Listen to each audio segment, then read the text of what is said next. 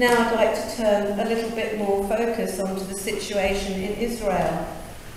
As many of us know, in the last year or so, the Israeli government has stepped up what it calls its war against the boycott movement, using a well-known tactic of Zionists.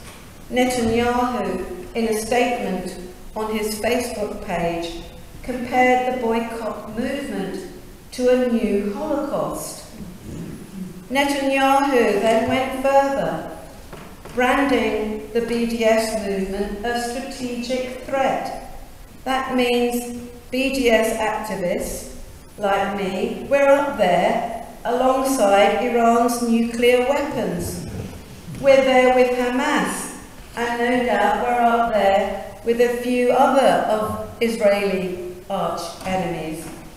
Well, what this also means is that individual activists are seen as an acceptable targets, one presumes, for whatever actions the Israeli government decide they need to use to achieve their aims.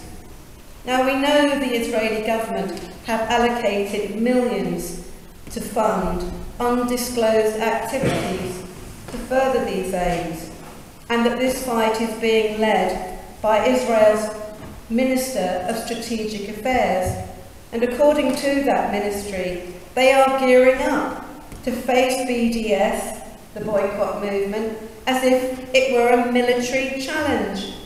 Their work is classified, but publicly they say their aim is to build, quote, a community of warriors. Now, according to the ministry, they have recently hired 25 workers whose names are classified.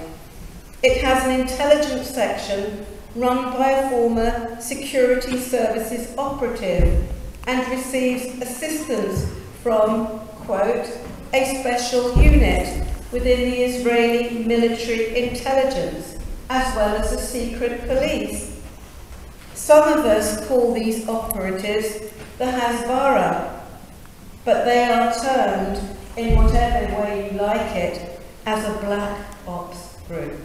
So they go out covertly to destroy and undermine people like me. Now, some of the people who work in this unit volunteer their services, they're not paid. They operate on social media as well as elsewhere, and they can be situated anywhere in the world.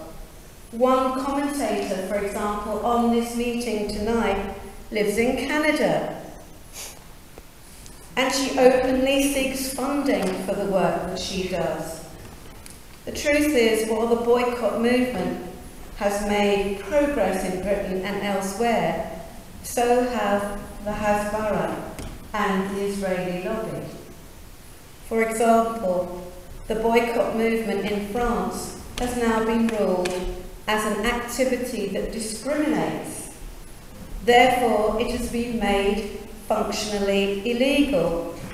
I suggest that the ground is already being prepared in Britain for a similar change to occur.